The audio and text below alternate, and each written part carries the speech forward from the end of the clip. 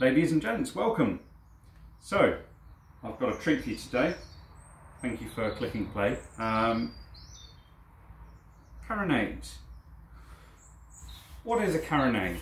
So, a carronade is a type of naval armament that was coined in roughly the 1770s by the Carronade works up in Falkirk in Scotland. So, a carronade typically is a name given to a short-barreled, naval-orientated, muzzle-loading, I suppose you would call it a cannon, of the mid to late Georgian era. Now, these guns initially were heavily mistrusted by the Royal Navy purely for the fact that they'd had dealings with the Carronade works before without a great deal of success. I believe there was a bit of a project blunder early on in the relationship between this particular foundry and the British Royal Navy, and relationships were soured for some time. However, by 1770s, 1780s, this type of naval gun was being considered more and more for frontline duty, and really proved to be fairly useful over the decades to come. So, if we talk about the lifespan of a carronade, we're talking 1770s up until about 1850, you know, at a very, very stretched out level. So by the 1850, the nature of naval gunnery was changing, you know, rather than seeing round shot fired from a boat, you're getting into the realms of exploding shells, rifled guns, and larger calibers than carronades would previously be bored in. So what I find very interesting, the last recorded use of a carronade in battle was during the First Boer War, whereby the Boers strapped one of these types of barrel to a cart axle and fired upon the British with it. Probably not particularly successfully, but well obsolete by the late 19th century. However, still dangerous enough to be considered as a threat. So, if we look at the design of the carronade, so this piece here is what's known as a 32 pounder. So this doesn't refer to the weight of the barrel. The barrel is actually in the region of 900 kilos. The 32 pound aspect refers to the size of shot, i.e. the cannonball that this piece fires, which is around 6 inches of solid iron, weighing in the region of 32 pounds, hence the name. So this barrel here is 1.6 meters in length from the back of the casket bell to the front of the muzzle. And you might think, oh, that's short for a 32 pounder. Bearing in mind that a naval long 32 pounder is in the region of 9.5 feet. So there's a number of reasons for this. The carronade, albeit a short gun, was very light for its size. So, as I've said, 900 kilos versus roughly 3 tons for a 32 pound long gun. Now, I think you can start to see how useful this gun is, bearing in mind it packs a wallop. It fires at a 32 pound ball. However, it weighs roughly the same as a 6 pound long gun, slightly less, if anything.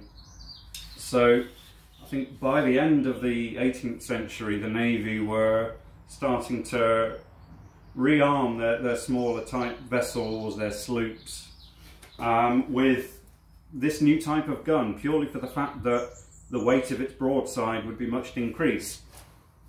So, on a naval vessel, obviously, a great deal of the weight high up in the ship's decks would be from its gunnery, you know, and as vessels like the Mary Rose can testify,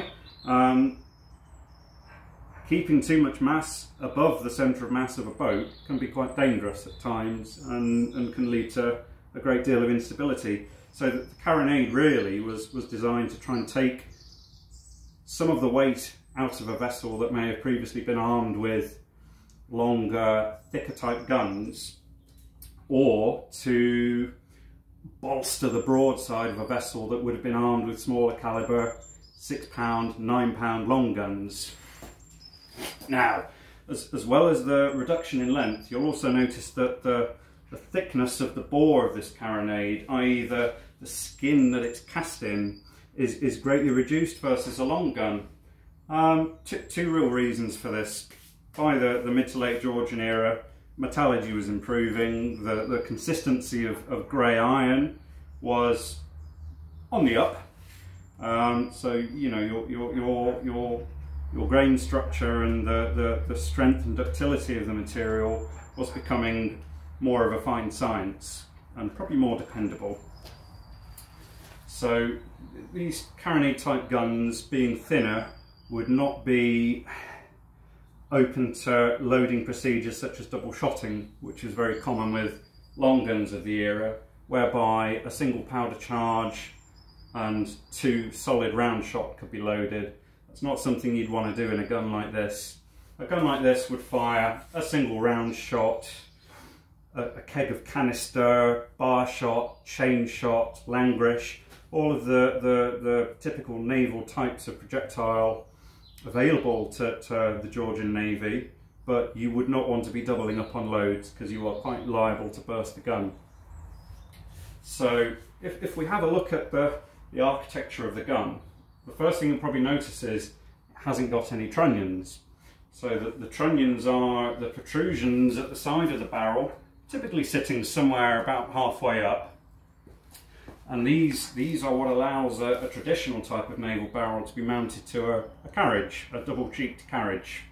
Now, one of the major improvements in design that these carronades brought forward was the addition of this cast loop on the underside of the gun. Now, what we have to bear in mind is this barrel is actually upside down on the trolleys currently, to allow me to show you a bit more of its design detail. Now, this loop would have had a bar stretching it through its underside, sticking out, and on the end of the bar would be clamped 2 cast iron mounts. So essentially the gun pivoted from its very bottom. This allowed the carriage to be narrower, so if you consider the angle of fire aboard the vessel to be greatly increased with a narrower carriage, you can also consider the longitudinal pivoting ability of the barrel to be greatly increased as well. So rather than having trunnions and a wooden coin wedge at the back of a traditional carriage whereby your angle of fire is fairly limited, this gun was greatly more versatile in both lateral and longitudinal adjustment. Now, if I show you the back end of the gun, the second feature, which is fairly unusual, is the makeup of the casket bowl. So bear in mind, once again, this barrel is actually upside down. So this ring here we recognise. This is typical of a British Blomfield pattern of gun. So this is where traditionally you would pass a breeching rope through to try and restrain and constrain the recoil of the gun upon firing. However, what we also have on the very back of the casket bell is more akin to a gun of the Russian Empire, for those who have seen pictures. Now, this was not for passing a breeching rope through, this was actually for the use of an elevation screw. And probably the best example I can give you of this is if you look at a modern machine tool like a lathe, you have a long lead screw with a trapezoidal or acme type thread. That is a fairly coarse, fast turning thread, unlike a screw or a bolt. And rather than using a wooden wedge to elevate the barrel, quite often on a naval carriage there would be a long lead screw with infinite adjustment, much more precise. So a marked improvement, and probably something that was more repeatable versus using the wooden coin of previous carriages. The carriages that constrain this type of barrel were not, as we spoke about with long guns, they were not double-cheeked type carriages. They were often sliding carriages. So the bottom of the mounts that sat either side of the cast loop would attach to a flat board, roughly yay long, which would have pivoted on another board of slightly greater length. So if you consider it to be 2 sliding blocks, the purpose of these blocks was to try and dampen some of the recoil forces that the gun saw upon firing. Rather than using wheels and a large breeching rope, this design of carriage could cash in on friction between 2 wooden surfaces, and really allowed the probably quite shockingly bad recoil of a light 32 pounder like this to be somewhat overcome. Now, I guess another advantage of A, this type of carriage, and B, the gun's weight, it can be worked by a much smaller crew, maybe 4 or 5 men, versus probably, you know, the 8 to 12 that would have been taken to man a 32 pound long gun with a 3 ton plus payload in weight. So simplicity really here was the name of the game. Cheap, light and easy to crew. Hence why these guns were not just limited to the Royal Navy, they were also used in numbers aboard merchant navy vessels for the aforementioned reasons. So I guess the next point really, how effective was the Carronade? Now if you were to read online and try and familiarise yourself with this, this design of gun, there is one key event in history that we can talk about. So probably the defining moment of the Carronade in its history comes during the Battle of Trafalgar. So on the 21st of October 1805, HMS Victory, the forecastle of which was armed with 2 68-pound smoothbore carronades. So to put that into perspective, this is a 32-pound gun. This is a large carronade. The 68-pounders aboard Victory were ginormous and not very common in either naval or merchant use. Now, Victory's opening salvo during the Battle of Trafalgar came when the Victory sailed up the back of the French vessel Carronade, which was an 80-gun ship of the line, so no meagre vessel of its time really. And whilst loading the round shot in one of Victory's 68-pounders, a Royal Marine grabbed a canister of 500 musket balls, so what comes to be known as canister shot, and also loaded these on top of the 68-pound round shot. So as Victory sailed up the back of the Carronade, she came in line with the vessel's stern windows, which I'm sure, as you've seen from films depicting the age, was a large window full of small panels of glass, beyond which were the gun decks of Carronade, each in line with guns, men and activity. So upon firing her 68-pounder loaded with canister, Victory in one shot killed and maimed almost a half of Caronnade's crew, and very much took a great deal of guns and men out of action just in one shot. Now, although not impossible to fire canister from a long gun, you would not be finding guns of 68-pound size aboard the forecastle or quarterdeck of any ship of the line, purely for the fact that they would be much too heavy and the centre of mass of the boat would be unstable. So I can tell the question you probably all want to ask, where the hell did I get hold of this Carronade from? And it's a good question. So when you can't sleep at night, obviously you peruse the internet online for stupid purchases that you can make. One thing that popped up a few months back was a Carronade, about 60 miles from home in an architectural salvage yard. So that immediately got me thinking, and a couple of days later I went over to have a look, took some measurements, had a good look over the condition and thought, yeah, this is the gun for me. So it had actually been advertised as a 68-pounder, which is clearly not true. So I'm assuming that, you know, the bore size was probably a point of contention. I managed to hire a van, and along with the engine crane and some fairly primitive homemade trolleys, actually brought the gun back home, So what I then had to do was try and devise a way to lift the gun out of the back of the van, bearing in mind the barrel's very short. So, I mean, loading it in the van was fairly easy. We had a forklift truck to hand, so you know, lifting the 900 odd kilos wasn't too difficult, but trying to do the reverse without a forklift or a high-up arm at home proved to be rather difficult, but not impossible. So we did manage to get the barrel off in the end with some fairly fancy craning, and actually ended up driving the van out from underneath the gun in the end, which was quite amusing.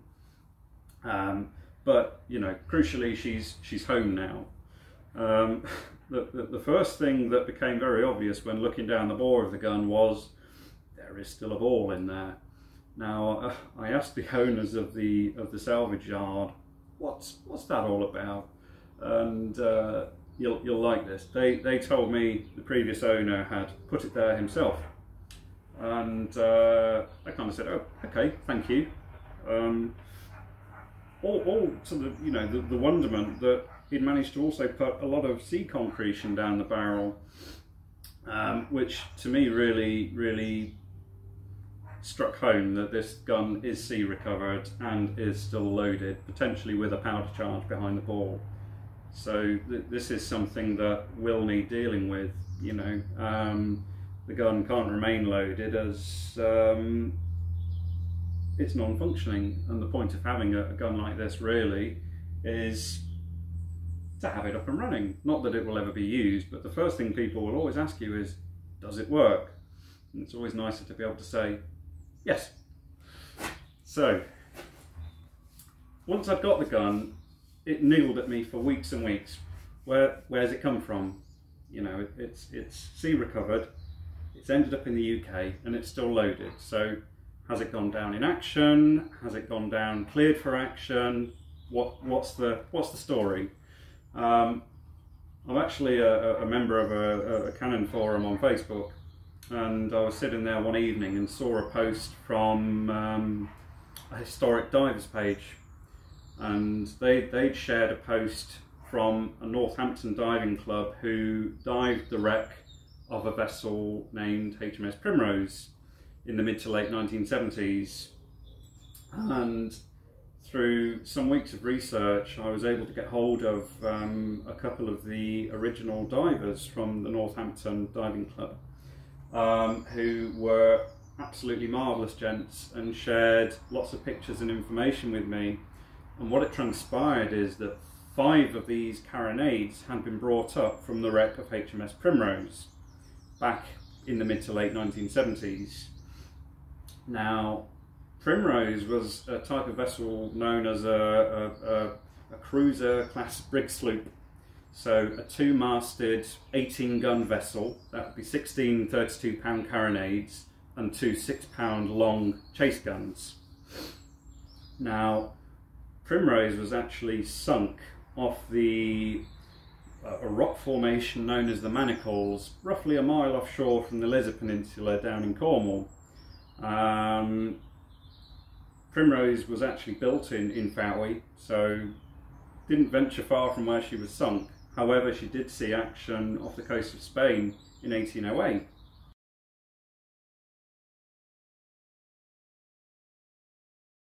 So as you can see with snow on the ground, this is December in the UK. It's not all that frequent that we get snow, but let me tell you, it's very cold running a jet wash outside when your trousers are sodden with water. So the first thing really was to try and get some of the mud off the inside of the gun's bore and around the ball. Try and catch some of the low-hanging fruit, if you like, and make our job a bit easier. After which, it was a matter of trying to pick away at the vent, which was absolutely caked with mud and concretion. The mole grips are simply on there to try and give the screwdriver bit a twist. And as you can see here, the vent went through fairly easily without too much of a hassle. So the idea with picking the vent out early was to try and wet the back of the ball as well as the front in an effort to soften some of the concretion that had formed around it from both sides. As you can see here, there is a bit of a black tinge to the water coming out, which can only be black powder. So next was a masonry drill bit on the end of 2 extensions attached to a small SDS drill. And the idea of this was to try and drill as many small holes as possible to try and eat away at and weaken the concretion that had formed at the face of the bore. Now this stuff was actually relatively soft compared to what lay behind. And then we see a cold chisel welded to a piece of 1/4-inch angle iron.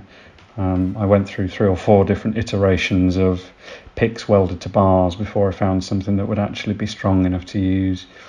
And there was many hours of chiseling away, trying to force a gap between the ball and the gun's bore, literally millimeters at a time. Some evenings were very slow progress and others went a bit quicker. But I dread to think how many thousands of blows were involved with picking this out. So the next stage, once we'd forced a gap between the ball and the bore, was to start using a reciprocating air saw, as you can see here.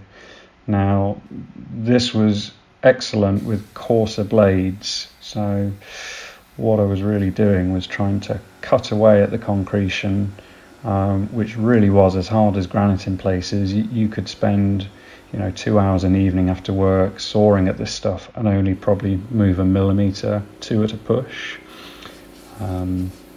The jet washing that you could see there was really to try and keep the powder charge wet. Obviously a stray spark from a reciprocating saw could be disastrous, so every 5 or 10 minutes it was a matter of firing at the jet wash and trying to wet that powder charge. So once I'd got around 2/3 of the circumference around the ball, I kind of thought that it would be time to try and lever the ball away from the gun, and that's exactly what I was able to do with the cold chisel setup that you saw a moment ago. There was a subtle change in sound on one of the hammer blows, and that's when I knew the ball had struck loose from the bore. What you can see here is really the final stages of 2 months of work, chiseling, sawing and washing, in using a long crowbar to just jimmy the ball down the barrel, trying to use its own weight under gravity to roll it where possible. But this really was the culmination of many weeks of work, part-time, late nights and wet trousers. So I think the elation, as I knew it was coming to an end and this would be the evening, really was quite something. Hence why you can see me working for about an hour and a half here without a break, and let me tell you, I was dripping with sweat by the end. But once the bit's between your teeth, you carry on.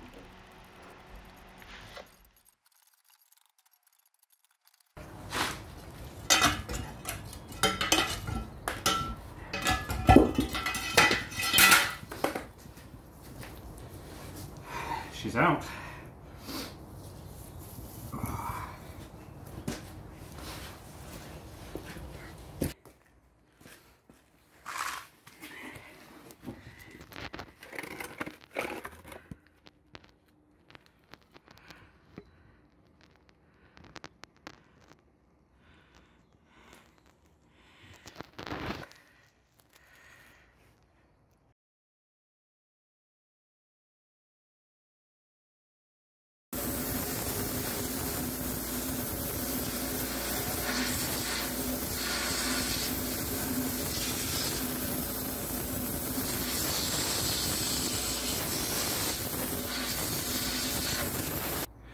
So now that a lot of the hard concretion's gone from the wad, I've rather poetically swapped to the worming tool from my swivel gun.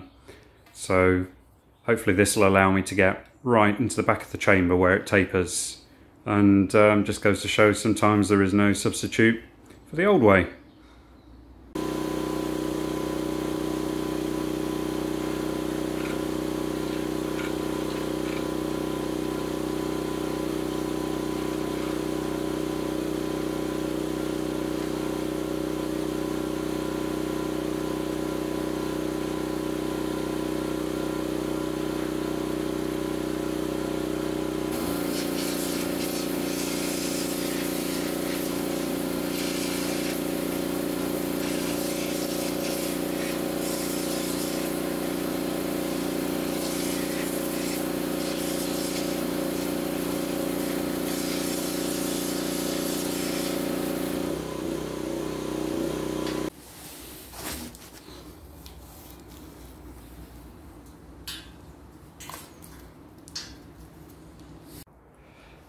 So as you can see, we can't be far off now.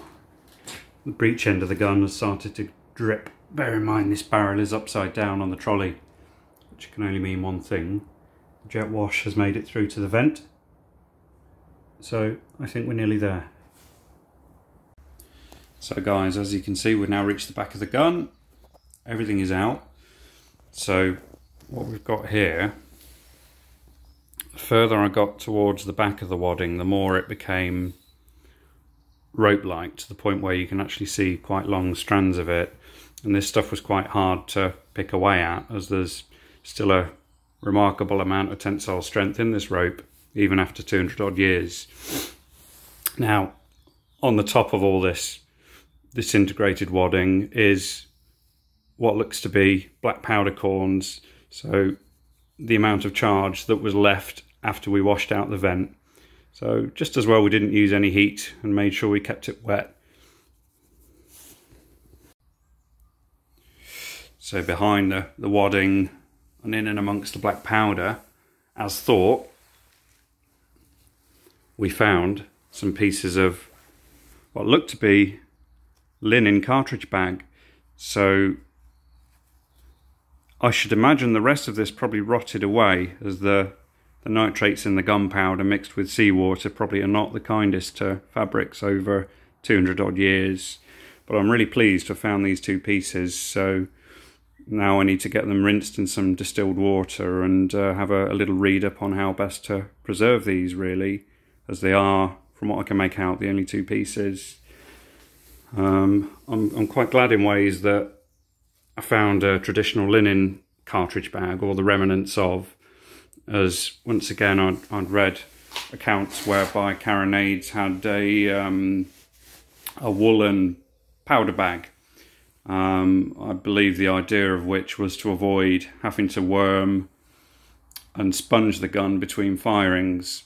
So I should imagine that the powder bag was somehow fire resistant, or albeit fire resistant for perhaps a period of seconds, giving enough time for the gun to be loaded and fired without the worry of an immediate detonation of the fresh charge, as you would with a linen powder bag if there were burning embers still in the barrel. So as I've said before, you know, I think the reason for this is that this gun's been recovered from a Royal Navy vessel, not a merchant boat. These were trained gunners of the highest pedigree. You know, gunnery techniques were reaching their pinnacle by the late Georgian era, and I think worming, wadding, sponging guns was absolutely common practice aboard naval vessels, you know, probably with no room for discussion.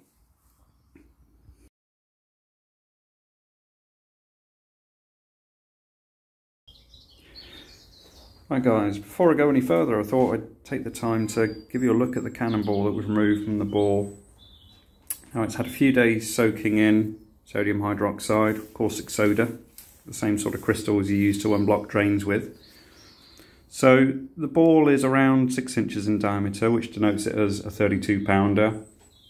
So a Carronade's bore is roughly 0.1 of an inch bigger than the cannonball. So the ball is cast the same size as the bore, and upon cooling contracts roughly 0.1 of an inch to produce a lovely tight clearance, hence why it was a right bugger to remove. So as you can see on the ball here, on the back end there are some remnants of the concretion, which is a chemical reaction between seawater and iron that forms this very dense, very hard calcification on the surface of an iron object. And it's this that really fused the ball into the bore of the gun and made it so utterly difficult to remove. So this stuff is hard but not brittle for the most part, and the strange thing is that the density of it varies depending on the location on which it's formed. Now, on a cannonball you would probably say that's, you know, something to do with the density and the porosity of the casting. You know, metallurgy back in the Georgian era was not a finite art, and it's quite likely that in some areas this ball's concretion is probably going to be a lot tougher than others. And from picking the ball out of the bore, I would say that's definitely true. Some evenings I could make only a mil or two of progress. other evenings maybe half an inch. So interesting. Now, the front of this ball obviously was exposed to the desalination treatment that the barrel went through some years ago to remove the chloride ions from the cannonball to stop it rotting now that we've exposed it to oxygen. However, the back end of the ball over here has been sat in probably a mixture of old muddy seawater and, just as bad, the potassium nitrate in the gunpowder. Very salty stuff, will corrode the bore of a gun or a ball even before it's fired. So what we need to do with this is give it as long as we can stomach in fresh water, rainwater ideally, as it doesn't, you know, have fluoride, chlorine, magnesium, all the things that are put into tap water. And just to help the process along, we're going to add a little bit more caustic soda just to make the water solution a weak alkali, which will help to draw the chloride ions out of the ball. So some preservation needed. Unfortunately, if we were to just dry this out and paint it, there is every chance it would start to crumble. And once it starts, it will not stop. So we owe it to the ball to try and preserve it as best we can, as it's come from a fairly prevalent source. And we'll once preserved, we'll do another part of the video in future and let you have a look at the final product. Thanks for watching, guys. Be sure to join us in the next part where we'll begin to look more into the Primrose story. And we'll also be thinking about building a carriage for the gun and further restoration of the barrel. So don't forget to like and subscribe to our social media pages, and I look forward to seeing you next time.